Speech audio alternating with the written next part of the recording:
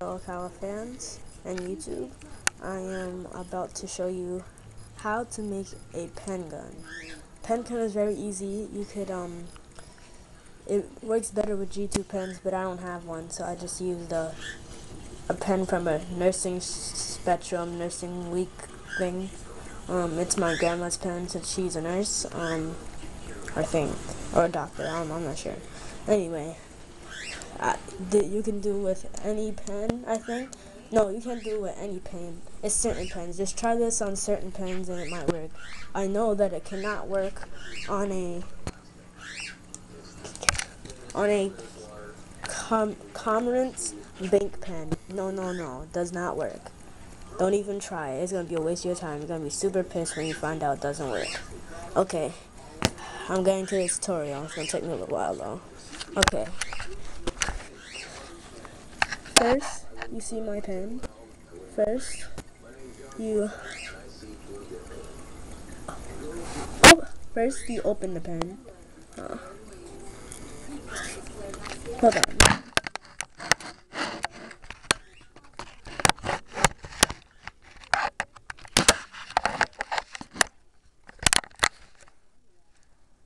First, you open the pen. Alright, pen is open. You'll find 4 things. You'll find the cap, the spring, the pen with the ink and stuff in it. 5 parts. This little tiny piece, the clicker, and the thing that holds everything together. First, you take the clicker, which is this piece that clicks it, and you put it back inside of the pen holder.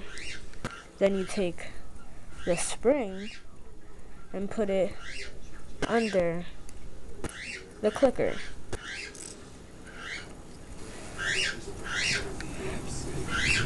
Alright, it was probably hard to see, so I'm gonna do it again. You take the clicker and put it inside of the holder. Then you put the spring inside of the holder. Then you put the little tiny piece that's supposed to go on the clicker under the spring. Then you take the pen and you put it inside. Then you just screw it on. Not too tight though, because then it's going to be too hard to click. Hold on.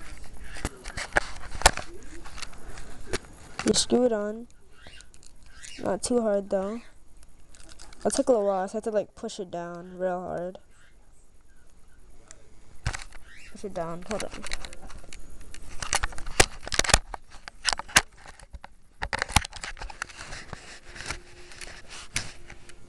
Then you'd have to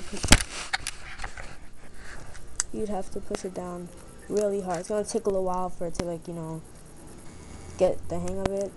It'll be more smart to try to put this thingy. If you have a really big spring, put this thing, the small little thingy, inside the spring before you put the spring under the clicker, so it'll be easier. See, like that. Then you put it in. You press the pen in, then you put the cap on. Do it really hard. Then there you go, the pen gun. Now, once you click, I'm gonna show you what happens when you click. Look, dang it, I screwed mine too hard. Be careful not to screw it too hard, or be careful when you're assembling this, because this can hurt. I'm not responsible for any injuries or anything. So, okay. That's what happens when you click it.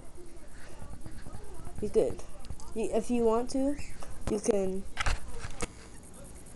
cut the top part open and put other stuff in there to fling out. But I don't like to do that because, like I said, this is not really my pen and I don't want to get in trouble, so I try not to destroy people's things, just make them into weapons.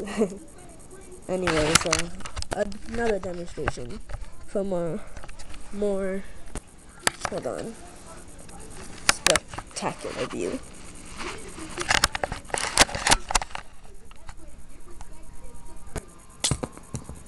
See that?